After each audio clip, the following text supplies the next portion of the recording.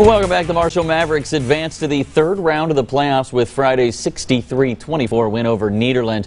Coach Mathis and his bunch will now turn their attention to their toughest test of the playoff run, especially on offense when they match up against a Huntsville team who has given up just 103 points in 12 games this season, and only 17 of those have been in the two playoff wins over Nacogdoches and Manville.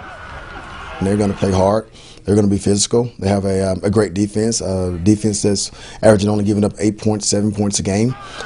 Great offense. His son's the quarterback, so it's going to be led right. So, you know, there's always going to be great challenges when you play a team that this far and coached this well by Coach Southern. But, you know, that's every round right now, so you're going to get everybody's best.